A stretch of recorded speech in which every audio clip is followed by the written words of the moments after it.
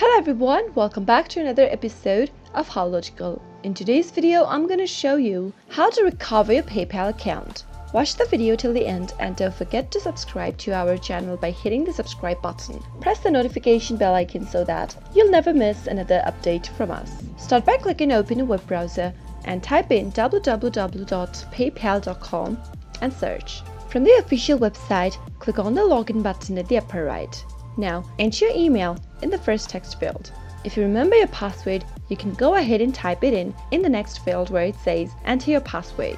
But if you don't remember your password, click on Forgot Password link right below. On the next page, confirm your email address. If it is not correct, correct it first and click Next. Now, you'll need to go through a quick security check. You'll receive a text message in the following mobile number on your PayPal. Click Next, wait for the code, and once it arrives, type it in the text box.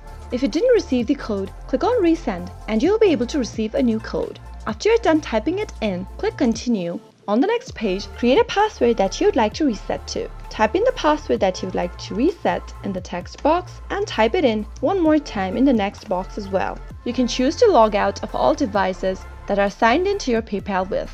To do so, check the box and click on Save and you'll be able to reset or recover your PayPal account. Next time you log into your account, remember that you recently reset your password to a new one. Enter the password correct and click Login.